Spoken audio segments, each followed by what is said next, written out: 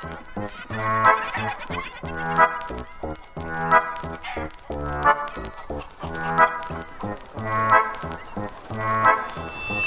a Conspiracy is a proud member of the Alberta Podcast Network.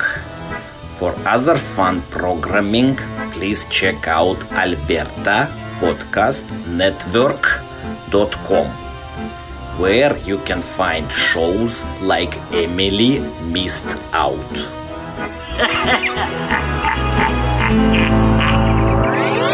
Okay, Greg, before we get started here, do you want to address what's going on with your face here? Not to shame you, but I feel like we have to bring this out in the open in some way. Well, I didn't remember that, like, you know, if you were going to an interview that you had to wear a mask. So I was like, oh, I should probably look like an upstanding citizen that can do a job. And then ended up wearing a mask the entire time. And was like, okay, I look like a chubby child with a bald head. And now I got to regrow my beard. But I can see it. There's a tan line. Shut up. No, I haven't. This is, yeah. Oh, there is a tan line. There is a tan line, yeah. So, like, I got some wicked tan over the summer with a beard, and when I shaved it, it was... Yeah. So I've been hanging outside quite a bit the past few days. Yeah, and you grow a beard real fast, right? Like, you're a beard guy. I can grow a beard, yeah, but not a real good one. Like, it takes me a solid couple months to get a solid beard. That blows my mind. You look like a beard guy, man. Like, every time I've seen you. It's just because it's thick and dark. Okay, well, yeah. Yeah, we'll just leave it there. We'll just leave it there, yeah. Oh, welcome back, everyone, to It's Conspiracy. This is the podcast where we lay out the beliefs behind selected conspiracy theories, alternative accounts, legends, myths, and more. I'm your host, Andrew, and I do not claim to be an expert on anything we're going to discuss today, and will probably be wrong about everything as usual, because I went to the zoo today and saw, amongst other things, an elephant, 3 zebras, and a red panda. Have you guys ever seen a red panda before? Yeah, amazing. At the Edmonton Zoo? When they attack. When they go into attack formation and they, like, stand up on their tiny... Oh, yeah. Oh, big. This guy was snoozing in the tree. He was in the opposite of attack formation. He was in, like, lounge. It was amazing. They were very friendly, but it was very hot today, very uncomfortable. And I even saw there's a baby lynx. Oh. So a little tiny lynx. And someone said, "You've got to be kidding me, right, meow."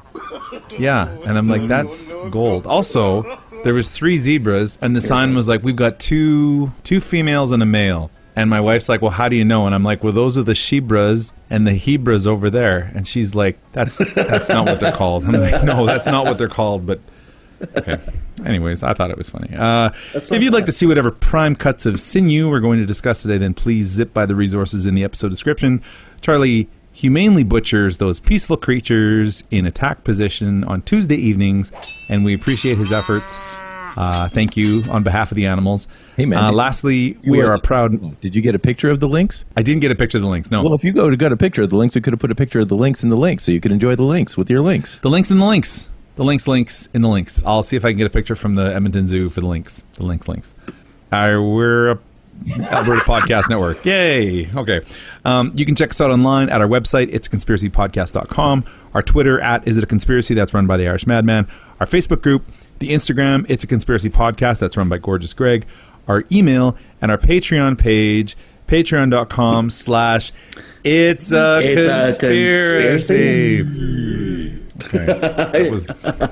That's how he. I love that effect. That effect is so awesome. Joining the online distance communication time today is Charming Charlie and Gorgeous Greg. These friends will interject as they see fit, and I do appreciate their digital distance company, and I'm really glad that we can, again, do this as a team. It was nice having the ladies with us last time for our Cinemaspiracy episode, but it's nice to just have the 3 amigos back for some enchiladas. Okay. Ready then, Charlie, with a yes or no? Can you tell me if you've heard of any of these fun theories? Let's do it. Number 1, 10 fun facts about lunch meat. Yum!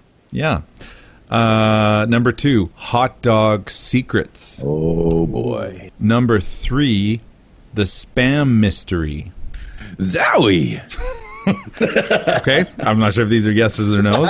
And number 4, whatever Charlie's going to talk about. Oh my God, I got a monster of the week for y'all. A monster, a lunch monster, a monster of the week. It's okay. delicious. Want to know about it? No, let's leave it at that. You got a monster. Okay. Monster of the week. And Greg, what are you going to share with us in a thesis statement? We are going to talk about head cheese. Oh my. Yeah, and favorite of the it's cheeses. not as gross as it sounds. Hail to the head cheese. Okay. See, if we were all together, we could be like, here's some head cheese. Let's try it out, then let's learn about it, you know? Unfortunately, I'm going to be eating all the head cheese, and I'll let you guys know about it. Oh, have you got some with you? Got No, some? I can wish, though.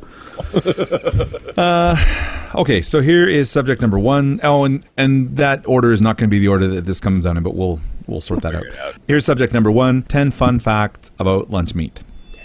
Bart, what's wrong? My baboon heart. Buddy, rejecting it. Lunch meat, luncheon meat, meat of the luncheon, snack meat, cold cuts, cold meats, cut meats, sandwich meats, cooked meats, sliced meats, deli meats, deli lunch meats, deli cut meats, deli meats. There's a number of terms for essentially the same thing. Oh, I was going to say, are those all your facts? No, that's it. Yep. And we're done. Those are meats that have been cooked or cured, that are often sausages, that's Charlie's favorite, or loaves, that's Greg's favorite. These are often sliced and served hot or cold with accompaniments like a sandwich or just straight up like a cocktail weenie. And you can put that meat on a meat platter for only $90. Okay? Act now. Number 1, March 3rd is National Cold Cut Day in the U.S. I don't know if it is in Canada or not, but I wish we had a day. It is cold in March, so... We'll adopt it. Yeah, sure. Cold Cut Day. Cold Cut Day. This one took me by surprise. Number 2, at Subway, if you order anything with a cold cut, and I'm doing the finger quotes, cold cut, you are getting turkey. Even if it doesn't look like turkey, smell, or taste like turkey, that's turkey. Anything called a cold cut at Subway, that's turkey. Wait, so the cold cut trio is turkey, turkey, and turkey? That's turkey, turkey, turkey. Yep. The cold cut combo, that's turkey. Cold cut salad, turkey. I don't know. Cold cut salad. Yeah. That's a Well, you thing. can get any sub as a salad, and they toast it for you. Come on. They toast the salad? They just make it your way or whatever it is. Number 3, due to the size of exposed surfaces, volume of cooking, and expectations for freshness, a number of preservatives have been invented specifically for meats of the luncheon variety. Number 4, this desire to keep things preserved is where we got the blessed recipe for pastrami. No, that's not a pasta. Pastrami is not just a fun word to say. It does not require refrigeration, although you should definitely keep it in the fridge if you buy it. Okay, so the recipe is easy. You get yourself a big beef brisket. You soak it in brine. This technically makes it a corned beef, although there's no corn. And then you smoke that bad boy. Bam. You got some pastrami. And again, it's not a pasta, even though it sounds like a pasta, right? So that's how you make the pastrami. And I think it comes from England, so it's not Italian. I was going to say, man. A pastrami. It's the wrong accent, but I like it. So, number 5, dolphin meat. Uh-oh. This is fairly problematic in this day and age, but surprisingly still stays on a semi-regular diet in a few countries around the world, including Japan and Peru. The meat itself is very thick, a deep dark red, almost black, and the muscles are separated by very thick layers of fat. On top of the food being from an endangered species, the texture is said to be akin to beef liver and extremely high in mercury. So if you eat it, you will probably have a bad flavor and texture, and you'll die from the mercury like you should for eating a dolphin. Hooray! Hooray! Yeah, don't eat dolphins. Don't eat dolphins, yeah. Unless you do it by accident, but don't. Coming in a tuna can near you. Number 6, as of 2004, Canada was one of the few countries in the world still exporting seal meat. They claim to be selling the meat to Asian countries, in particular Taiwan and South Korea, for pet food. But the Canadian Sealers Association, they have an article on their homepage explaining the legalities around the human consumption of seal meat. So they're like, welcome to our webpage. Here's a big expose on human consumption of seal meat. So it's quite a quiet trade in Canada that sells to markets around the world. And personally, that doesn't get my seal of approval. In fact, that might be the sealiest thing I've heard all day. You really are just clubbing these jokes out left, right, and center. All right, guys. See you next time. Yeah. No, I know. Actually, Greg, you probably heard of this before. So, Charlie, have you ever tried a McLobster? No. Okay.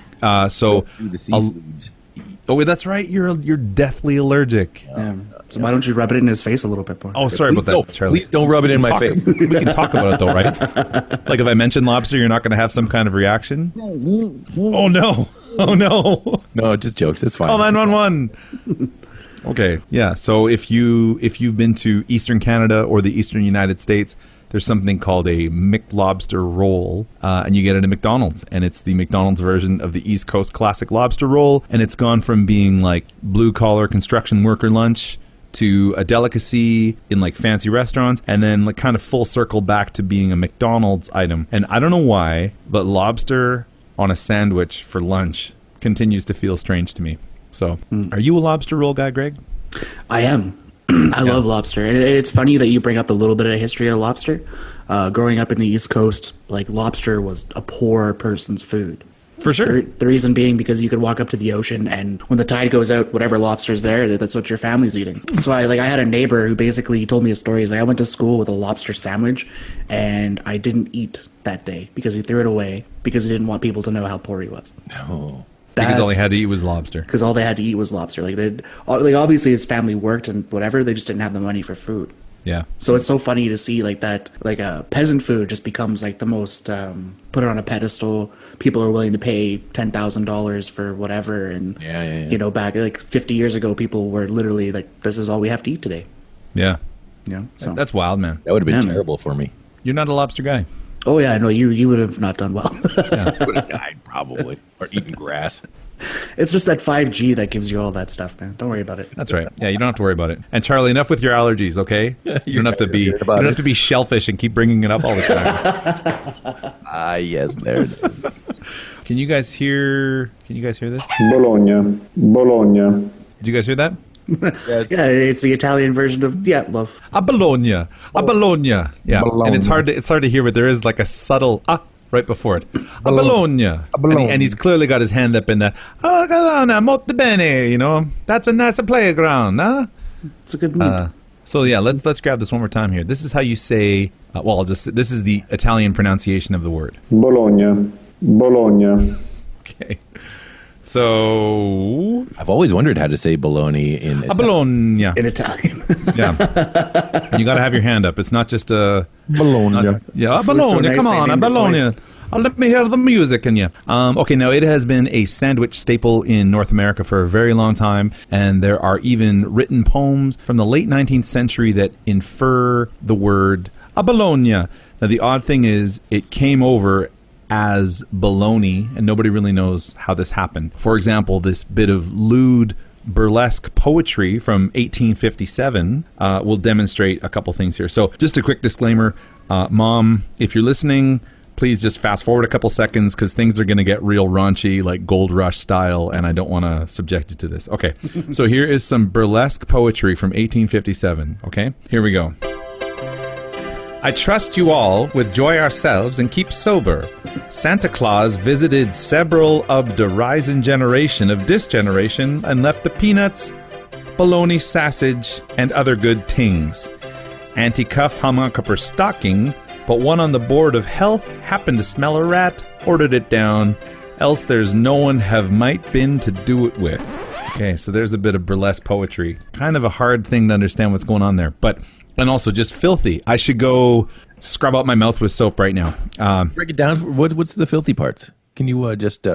I couldn't even tell you. All I know is that's an example of burlesque poetry. We were just talking about meat. And there's a reference to Santa Claus. Yeah, and the reason I mention is because he left peanuts, bologna sausage, and other good tings. Okay, so now the reason that this is important is because the whole passage is written down phonetically. There's a link in the episode description, and you can see that the word baloney is pronounced, at least by that author, as baloney, like B-A-L, like it ends with a Y kind of sound. So it didn't come over to North America as a Bologna. At least by the 1850s, it had turned into baloney. So the common thought is that the anglicized version of all things Italian, like Italia, Sicilia, Lombardia, ended up with a Y sound at the end, and a Bologna was no exception. So we turned into Italy, Sicily, Lombardy. Bologna is typically served in slices or in chunks, which are often fried, which kind of sounds nasty, but that's amazing. Can we all agree on that? Newfie steak, baby. And I love this so much. The full piece is not technically called a sausage. Greg, do you know the term for a full link of bologna? I'm afraid not, unfortunately. Okay, it's a chub. The technical term is I did know this then. Yeah. chub. Yeah. I only got a half one. Yeah. I'll get a half chub. Go to the store, get a half a chub of bologna. Dude, could you imagine going to like Safeway and saying to that poor deli person, just like, I get a half chub of that, and then just be like, get the hell out of here. Oh, yeah, that's when you're like, and all went wrong from there. Yeah. He says, I beg your pardon. So if you want to impress the proprietor at your favorite delicatessen next time you're in, then simply say, begging your pardon, sir, may you please grant me a chub of your finest a Bologna. Bologna. A Bologna. Love it. Okay, number 9. And there are actually 10 this week, Charlie. Thank you. According to Veganista, the best vegan lunch meats available are tofurkey smoked ham, tofurkey peppered, thinly sliced smoked tomato. I don't know a single person that would be like, is this tomato or ham? Hickory smoked tofurkey, smoked field mushrooms. Again, I don't think anyone's mistaking those for lunch meats. And the ever-famous not dogs. And anytime I hear those, I'm like, are they not dogs, or are these not dogs but something else? Which is like dogs in a pretzel shape. That's kind of what I was thinking, yeah. Not dogs. Not dogs. And interesting, one common observation on tofurkey is apparently it tastes just like beef tongue. So maybe it actually is. Yeah. Have you guys I would like to meet a vegan that knows what beef tongue tastes like. Well, it tastes you. The tongue. Yeah. What does it taste like when it's tasting me? Okay, now there's actually 10 this time. So our fun fact is Charlie's favorite lunch meat is bologna, followed by a Genoa salami. Genoa salami. And then Greg's was also bologna, followed by... Did you have a followed by? Montreal smoked meat. Montreal smoked meat. Which is like salami, or not salami, pastrami, but better. A pastrami. Andy, I got a little something extra bonus for you here. Oh, since you reminded me, since we were talking about bologna, or like, what's your favorite lunch meat? And I was like, you know what? I remember slow fried bologna, and I remember my love affair with slow fried bologna so much that back in the day, I even wrote a song about it. You wrote a song? Serious? I even wrote a song about it. Oh, would you like to share it with us? Share that with you right now.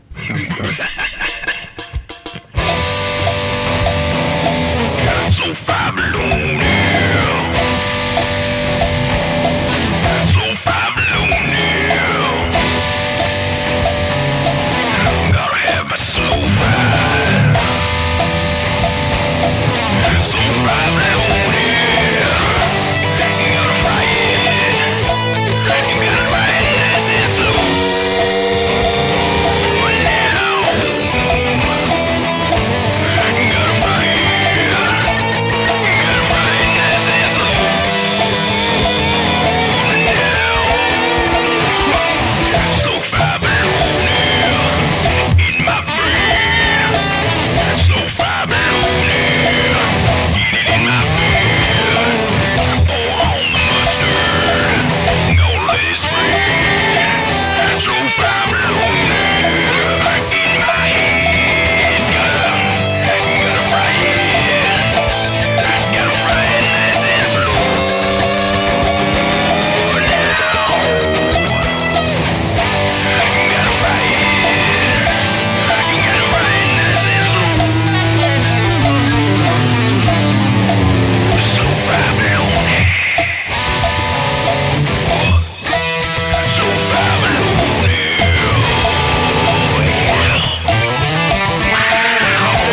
So there's a good chunk of it for you. A good half chub of slow fried bologna. Oh, Well, that was- man, that you was need to more put than that a onto half chub. iTunes Yeah, that just- immediately.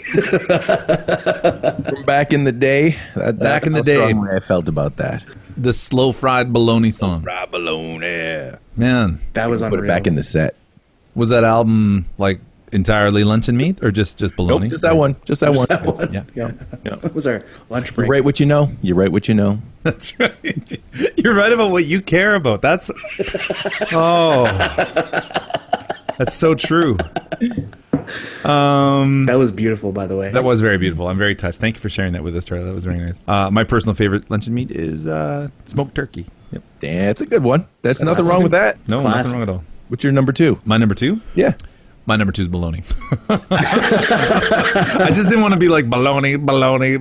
I know that's a Canadian stereotype that But, we're all like, about seriously, bologna, but nothing- it's so good. Like Nothing beats like a white bread, mayonnaise, like some cheddar and mustard, couple slices of bologna. yeah, pretty good. Oh, That whole sandwich sounds white bread. Yeah. without this tan, that's what I am.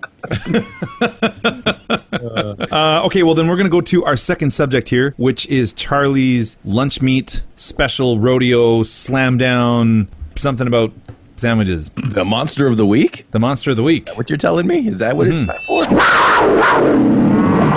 I got confused there for a second. I was like, slam down? I got to do some... No, I went and I had to dig deep to find myself a meat monster of sorts. And I got one. And this monster is the Feng creature, the meat monster. The Feng creature. In Chinese mythology and folklore, the Feng creature, which translates to raise a mound, was an edible monster that resembles a two-eyed lump of meat and magically grows back as fast as it's eaten. The Chinese texts also refer to this legendary food with many different names, all of which I will pronounce incorrectly. Shiro, Rosie, and Taizu. Rulizing, no, let me try that one again. Rulingzi is the modern name popularized by Chinese news media reporting on newer discoveries of the Feng creature throughout China, including a widely publicized Xi'an television report that we'll get back to in a little while. Shiru is the earliest known name for the Feng creature, recorded in the 1st century, where it's described in the Chinese classic as a mass of flesh which looks like the liver of an ox. It has 2 eyes. Even though you eat it, it never is really consumed because it grows again and is born again in the same form as it was before. You can just keep eating it and eating it as much as your little muffin hearts can handle. A utopian morsel of a never-ending supply of meat. Yum.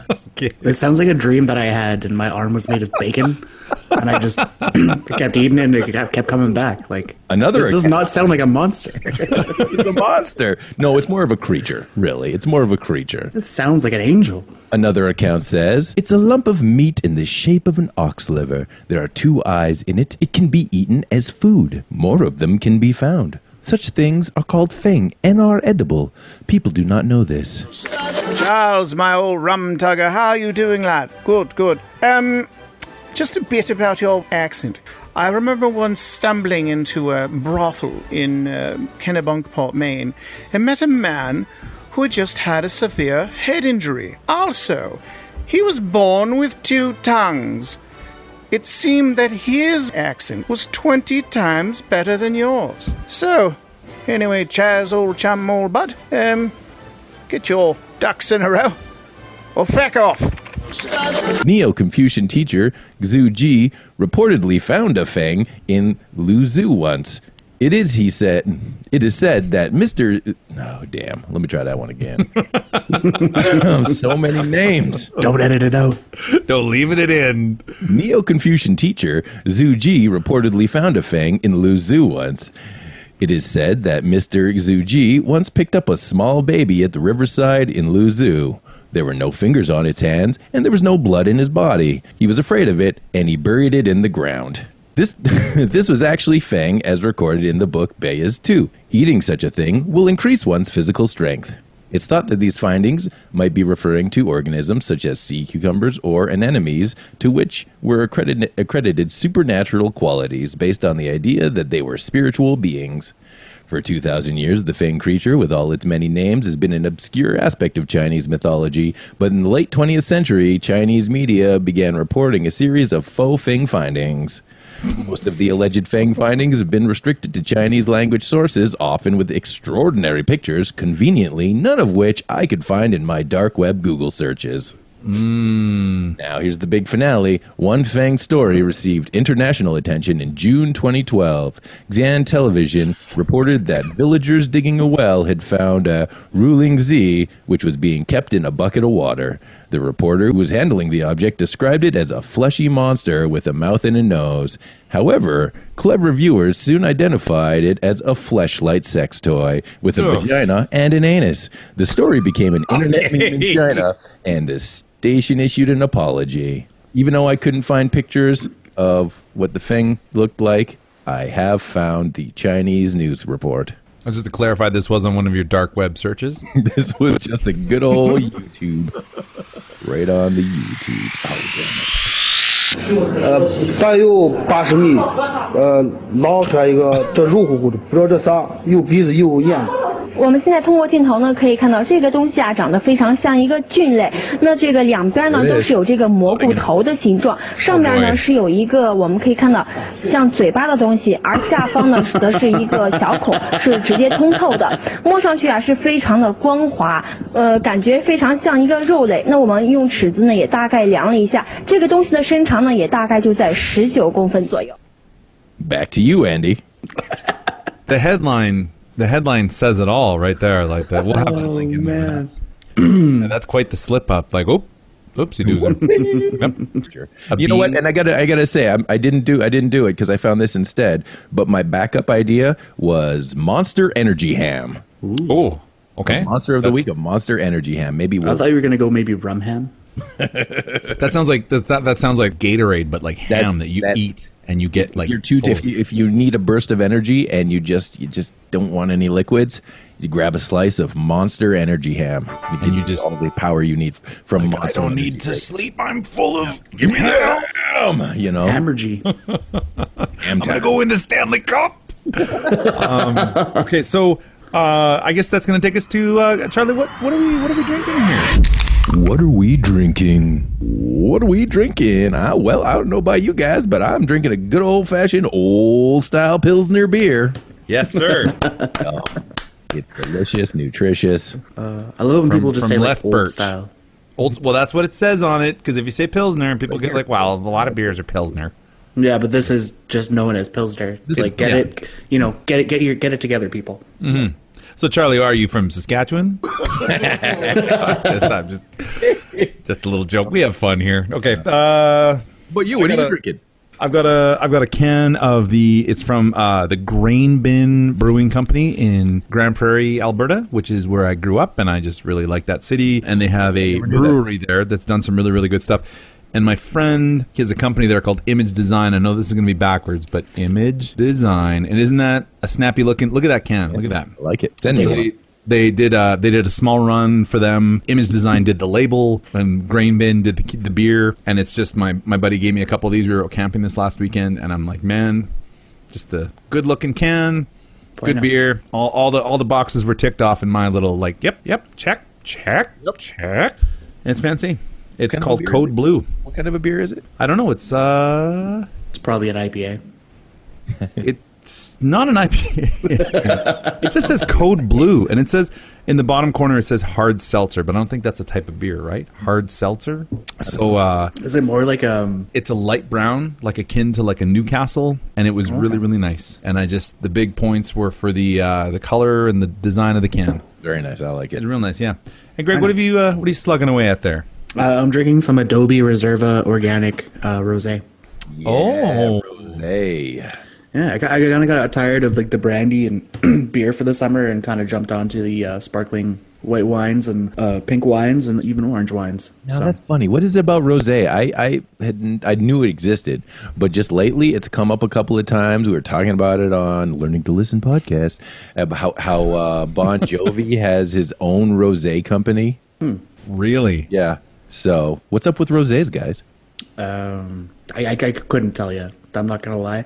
The price point was there, and it was cold, and it was a hot day. So yeah, it is delicious. Though. That's all you need. Well, that's gonna take us to subject number 3. Hot dog secrets. Hot dog secrets. Hot dog! Don't know what's inside of you. Hot dog! Okay, now this does sound like a film, like maybe an 80s buddy cop or something like that, like Hot Dog Secrets. No, I think of it more as like a Taxi Cab Confessions. What are hot dogs made out of?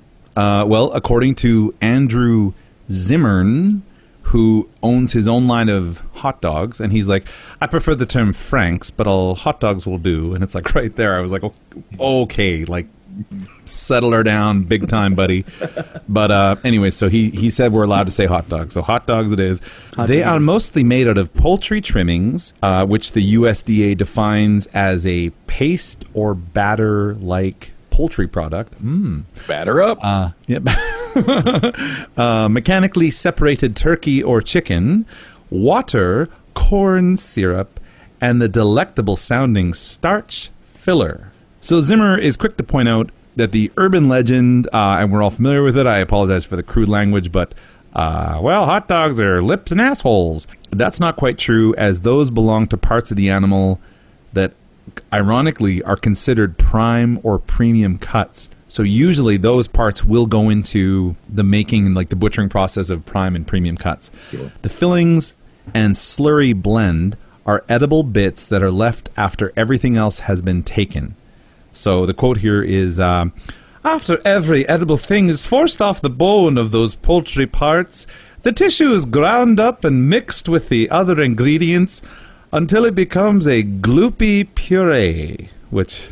Gloopy puree. Gloopy. I look for in a puree. Yummy. That's what I'm looking for. It's gloopy, right? It's important. Gloopy. It's important to note here that if the package says all beef or all chicken or all tongue, then it's from that animal or that part. But according to Zimmern, the standard hot dog ingredients are still never going to contain anything from the premium or prime cuts. So even if they're like, it's all beef, you're still not going to get the good parts of the beef, whatever the beef's is. Now, the gloopy puree, that gets stuffed into a synthetic collagen casing along with starch filler, corn syrup, and water, and then run through a smoke shower. Zimmern is very clear. If you like hot dogs, but you're concerned about the ingredients or process, then just simply read the label.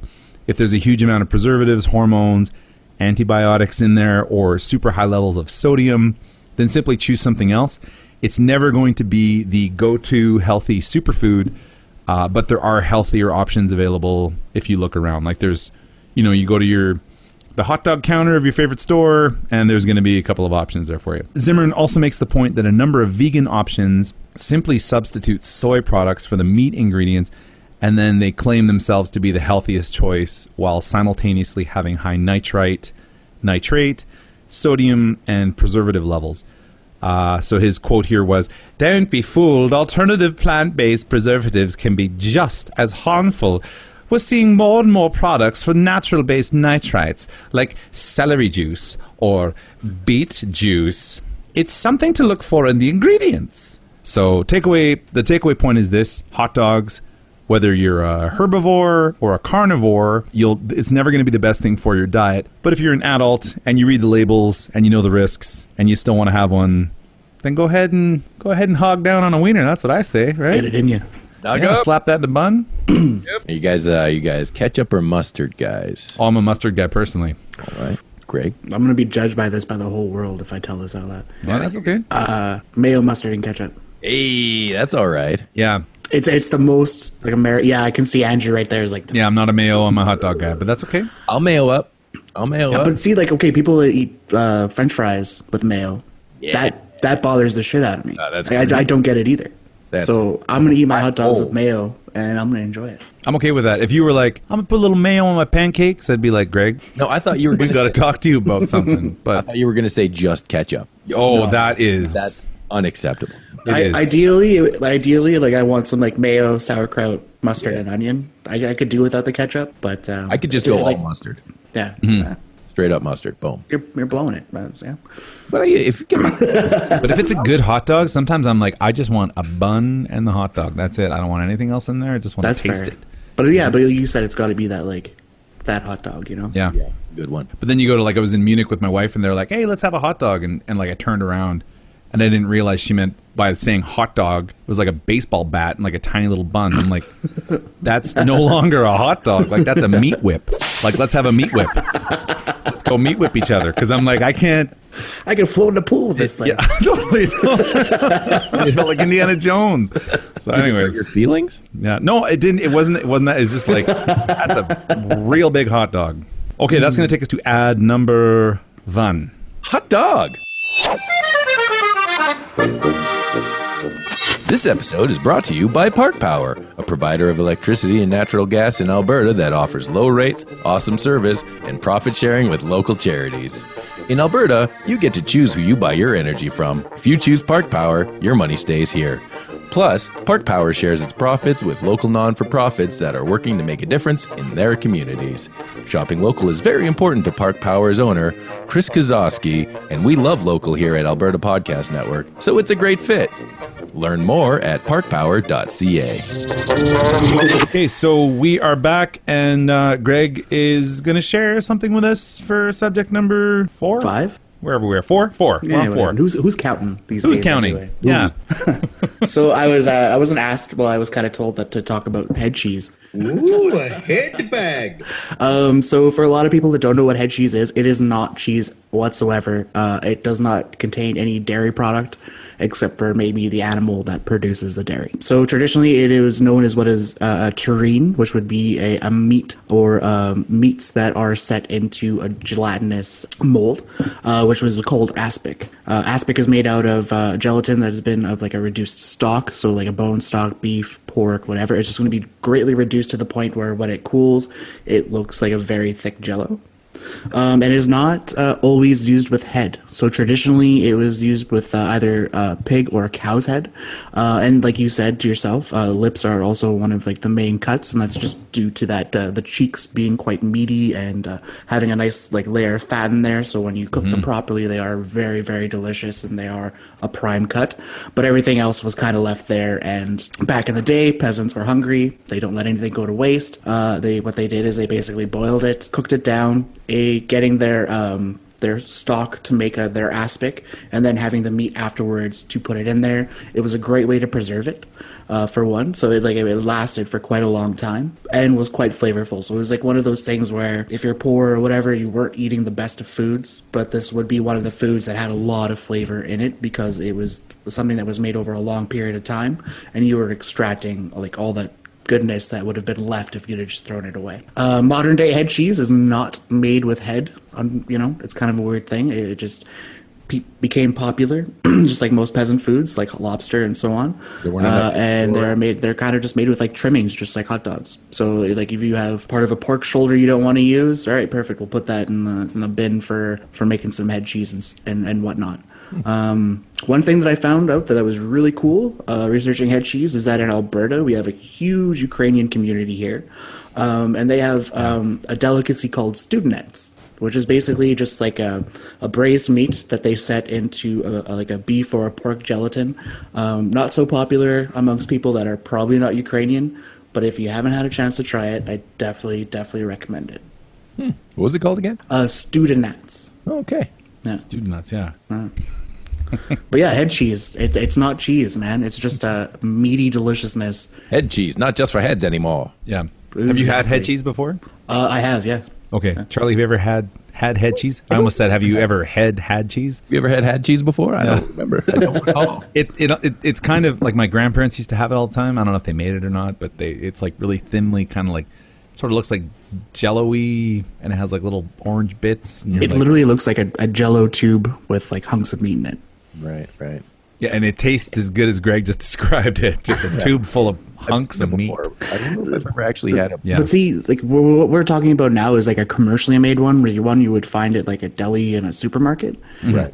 Traditionally, it's not like that. Like it's going to be like a very thin layer, but with like all this fatty, rich, heavily seasoned, delicious meat. Where it's got that, like I said, it's got a layer of gel around it to help preserve it, but it also has like keeping that flavor in there as well. And, like, to them, it was just like, why are we wasting this thing? Let's turn it into this meatloaf and eat it. And if you eat the head cheese, then you get all of the knowledge, right? Yeah. That's what I've been told. Apparently, I've just been getting dumber. Okay, well, that's going to take us to ad number 2. Hello and welcome. My name's Joshua. And I'm Grayson. And together we host Epic Podcast, Emergency Preparedness in Canada. On the show, we explore disasters and their management from a uniquely Canadian perspective. Whether it's our history. Most people in Halifax don't know what the cargo is, and then whammo, vessel explodes. Our society. So we can't really address disasters without looking at who has the decision-making power. Or our hazards. It's virtually impossible for us to provide any advance warning for a landspout tornado. We've got something for everyone, because when it comes down to it, disasters are everyone's business. Visit our website at epicpodcast.ca, follow us on Twitter at epic__podcast, or subscribe to the Emergency Preparedness in Canada podcast on your favorite app. All this and more on the next episode of Epic Podcast. Current, relevant, Canadian. So, subject number 5, story time, real quick. My wife and I were in Naha, Okinawa, and it was her birthday. So we decided to splurge, get a fancy meal. We'd been out to this really cool little dive bar on the beach the night before, and one of the locals that we were hanging out with was like, "Oh, you got to try this like local community dish. It's great. Everybody loves it." And the dish is called champuru. And so he's like, he's like, "Repeat after me, champuru."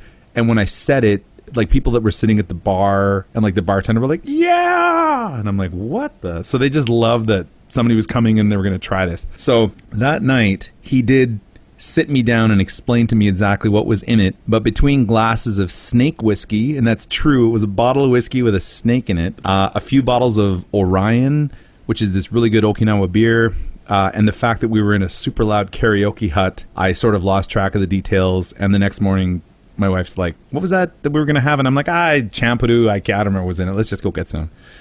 Anywho, the next day, we found the local restaurant that the locals had suggested. Got a nice bottle of awamori, which is kind of like sake and shochu with Thai rice and pineapple in it. It's really good. And we ordered a romantic meal of champuru. And basically what we got was this like plate. It was this big, beautiful stir fry, all these like fresh vegetables, and it's on the ocean, so everything just looked awesome. And the shocker was that there was clearly big, glistening, gloopy chunks of Spam just interspersed throughout the meal. Oh yeah. And I'm like, it's good. I kind of like Spam, but I'm like, this is your national thing. And they're like, "Yeah, champuru, man, it's Spam." And like there was, when we looked around the restaurant, there was signs of like old vintage Spam posters up on the wall from the 50s. And I'm like, okay, like it's a country with a lot of niches, but it became very clear to us that Okinawa was like, we just love Spam. Hey man, they're not the only ones that champion Spam. Oh, we're gonna get into it. That's what this is all about. Yeah, that's right. Korea, man. Yeah, they are. They're just loving the Spam. So this is the mystery of Spam. How did it become a global phenomenon? It's more than a ridiculed mystery meat in a can, and it's certainly more than the adopted phrase for unwanted emails. Okay, so years ago, early 1930s, the Great Depression, World War II brewing in Europe, and Jimmy Rogers singing about having tuberculosis. I'm going to put a little clip of that in. My good gal's trying to make a fool out of me. Lord, my gal. The Hormel people came out with canned ham. They're like, "Hey, would you like some canned ham?" And people were like, "Meh." And then like, "Okay." And they relabeled it. They called it spiced ham. They're like, "Would you like some spiced ham?" And people were like, "Meh." And their big selling point was it was ham that you could keep in your cupboard. You didn't have to put it in the fridge, and you didn't have to worry about it going bad. So yay ham in a can. Preserved. Love it. Problem was the market was being flooded with canned ham, and at the time the term canned ham didn't really make it like stick out in any way. Like they're like, "Hey, would you like some canned ham?" Like it'd be like, "We have some canned beer. Would you like some canned beer?" So it didn't make it stick out anyway. So the company decided to hold a little contest. And this is in the 30s, so this is actually quite a bit of money. They offered $100 to anyone who could come up with a catchy name for the product. The logic at the time was simple enough. They were like, we want to generate a little bit of buzz in the local media and maybe get some creative juices flowing. So the winner, and I know this guy's name, Ken Dainu or Dagno, I don't know how you say his name. He suggested they call it Spam. And I'm going to save what his rationale behind that. So he's like, "How about Spam?" And they're like, "Oh, okay." We have a winner. They called it Spam. Boom. The legend was born. The name clicked. The product became a hot seller. In the early 1940s, the company also took the risk of creating their own jingle, which is a market first, allegedly, for the product. So the words were spam, spam, spam, spam. Hormel's numerical meat in a can. Tastes fine, saves time. If you want something grand, ask for spam. I Something think that like was perfect, yeah. Yeah. Spam, spam, spam. Americans bought into this, and then the big money rolled in. The U.S. military entered World War II, and the government suddenly had a few options for making sure that soldiers had easy rations that they could carry with them without worrying about spoilage. Everybody loved Spam. It was cheaper than what they'd been previously buying, and everyone's like, it tastes better. So the war effort became fueled in part by Spam. So between 1942 and 1945, over 150 million pounds of Spam was sent overseas to the soldiers fighting in World War II.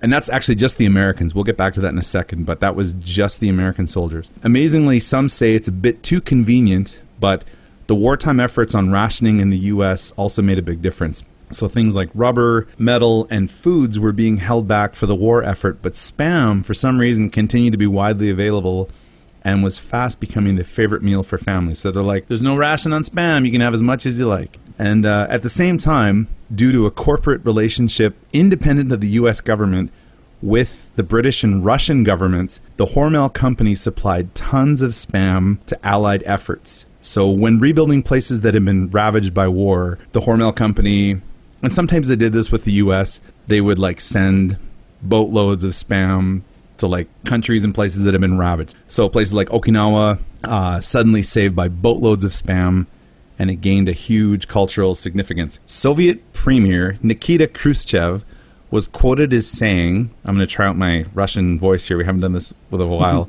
without Spam, we wouldn't have been able to feed the army. Is that Russian? That sounded more German, but we'll go with it. Without Spam. Without the Spam, we wouldn't be able to feed the armies. Andrew, that is the worst Russian accent I have ever heard. The quote in a real Russian accent is, without Spam, we would not have been able to feed our army. Learn how to do it right or fuck off. So Spam, which was nicknamed the Hawaiian steak. Charlie, did you have some Hawaiian steak when you were in Hawaii? Oh, musubis. Some Spam and eggs? Oh, no, musubi is a slab of Spam, sometimes with teriyaki or sometimes with other sauces, and some rice, and then it's wrapped up like sushi. It's sushi rice. Oh, it's like a big sushi roll. But with like an onigiri. Seaweed, and it's amazing. Oh, dude. I'm into it. The best. Actually, that's in like two things here. We're going to talk about something that sounds just like what you're talking about. So this says Spam, nicknamed the Hawaiian steak, sold in large chain restaurants like Burger King across Hawaii, and then in islands across the Pacific like Guam and the Philippines. So one of the biggest markets for the product continues to be South Korea, and due to a scarcity of fish and an abundance of Spam, again because they were sending it all over, during the Korean War, traditional dishes like kimbap had the fish replaced with Spam, and it continues to be served this way. So that'd be like one of those things where it's like Spam, rice, seaweed, wrap it up and have at her. Why you can go and get them like you would go and buy a taquito. Pretty much, yeah. Yeah. It's the best. You can get them with eggs in it for breakfast, just like taquitos. Just like taquitos. Taquitos. Just like taquitos. Now, this import is more culturally revered, Spam again, than institutions like KFC and Coca-Cola because of this. So I find that incredible myself, that Spam is like a bigger cultural influence than Coca-Cola. I can see that, though. Yeah. You can't, I don't know, I've never tried to live on Coca-Cola. We'll give it a shot. Coke and Spam, what could go wrong? There is a Spam museum in Minnesota. There's the Spam Jam in Hawaii. There's the musical Spam-A-Lot from Monty Python. And, of course, Weird Al's take on R.E.M's song Stand, which he retitled Spam. Yeah. Which was better than the original. No, just putting that out there. Think about nutrition, wonder what's inside it now. Quick editor's note. Hey, Andy, you forgot to tell us what Spam stands for, bud. Oh, hi. Sorry. Hey there. Hi. I forgot to include the definition of spam. Hi. Sorry. So turns out the Ken Dagnu, Dinu.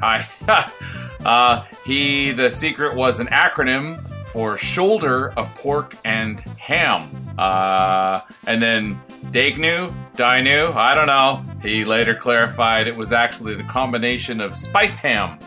So either way, either way we get spam. Yeah, good times. Okay, okay. We'll see you soon. You take care. Okay, all right. Take her easy. Really quick, just to wrap things up. This isn't about spam, but here's a little joke for you guys. What happened when the frog left his car in the parking space? It got towed away. That's good. Yeah. Okay. That's not a lunch meat joke. No, that's not a lunch. I couldn't find any lunch meat jokes. Yeah. It was good. It was good. So in lieu of opinion time, I just have real quick questions for you guys. Number one, Charlie, are you a mayo guy? Yes. Okay. Would you be okay if mayo was like peanut butter and came either smooth or crunchy? Crunchy mayo, I don't know if I can get behind that. Okay. All right. However, in Belgium, they've got all sorts of different mayos. They've got like mayo mixed with hot sauces and all things like that. So depends what the crunchy. What's the crunchy part? I believe they call it aioli. Mayoli. Mayo. Greg, are you a mayo guy? Oh, hell yeah. Okay. Do you think it's okay that people are putting out the condiment called mayo chup? That's like ketchup and mayonnaise put together all for you in one thing, as if you're not 5 years old and can't mix them together yourself. It isn't like the word mayo chup like a curse word or something, means something bad in some language. It's apparently like some really insensitive term. I think it's Cree. Is it Cree? And they're like you shouldn't say that because that's like a real bad. Yeah, it's almost like it's an insult. But anyway, like, how lazy are you that you can't put mayo and mustard, or sorry, ketchup and mayo on the same goddamn thing you're gonna eat and let it mix itself? It's like peanut butter and jelly swirl. But that was actually I would appreciate that more than I would the mayo and ketchup. Yeah. I see. Normally, I would say you're absolutely right. Like, I don't need a third party telling me how much ketchup and how much mayo I get in my whatever. Yeah, it depends on how I feel. The other day, we were having burgers. Normally, if I'm going to have a burger at home, I'm like a little bit of mayo, a little bit of mustard, a little bit of relish, and like a tomato, some lettuce, done. And we didn't have any mayo. We didn't have any relish. And I got a jar of tartar sauce, and I'm like, well, that's just basically mayo and relish. Put the tartar sauce on my, not a fish burger, on my regular burger, and it was amazing. And I'm like, okay, maybe there's something to this ketchup mayo thing. Like, they've got the ratio down. I'm not saying it's a good idea, but maybe there's something to the idea of that, taste, and also tartar sauce on your burger, boom, like, absolutely. See, but you're taking like 5 or 6 ingredients that you would already put on your burger and putting them into a sauce. Just like ketchup and mayo, though. It's the same. Yeah, no, it's not the same. It's different. Okay. Tartar sauce is more advanced. No, tartar sauce in itself is something different. But like mayo and ketchup, like who's to say, like, I don't want 50-50. Maybe I want 60-40. Totally. And I get that. And previous to a couple days ago, I would agree with tartar sauce, I'm looking at for it to be tangy, pickle, and give me some mayo. It's got to have tang. Got to have a mayo consistency. That's it. But I'm not looking for 60% pickle, 20% this. Yeah, it's all about the ratio, isn't it? It's all about the ratios, bud. No, I can agree with that. Sorry, the last question here I have for you guys is we talked about hot dogs. I know my own feelings on it, but do you guys consider hot dogs lunch meats? I got one better. Is hot dog a sandwich? Oh, boy. And then they were no longer friends. Yeah, no. That's all that logic. Like, is cereal soup? Well, no. But if you were just... if you think that a hot dog is a lunch meat, then you got to think a hot dog is a sandwich. I'm okay with a hot dog being a sandwich. It's in the umbrella term. A hot dog being a lunch meat, I'm like, yep, absolutely. But I know people that would be like, a hot dog is not lunch meat. It's just a tube as opposed to... It's a tiny tube instead of a chub. It's a loaf instead of a sausage. Just a little... Same thing. It's a little loaf. Different meat delivery system. I think we could just agree that hot dogs are amazing. And I've been craving a Costco hot dog for so long. Ooh, nice and garlicky. Yeah, I know.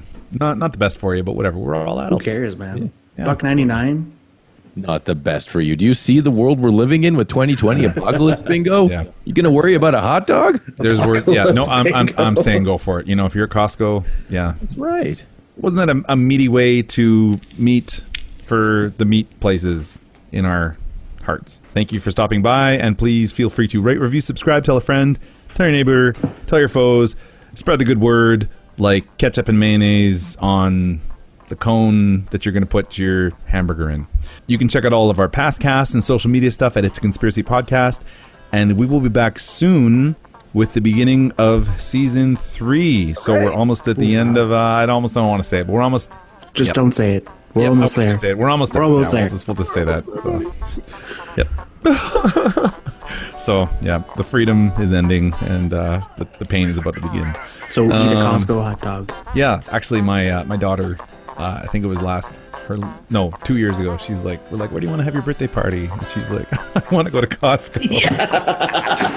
I don't know why I thought that was so funny. That's amazing. That is so great. And she loves it. Like, we stop there and, but like everybody gets ice cream, everybody gets a hot dog. Like, it makes sense. I'm like, that is so funny. Perfect, man. You got some good kids there, bud. Yeah. Well, in that regard. Ugh. Okay, well, thanks again for listening, and take care. Bye. See ya.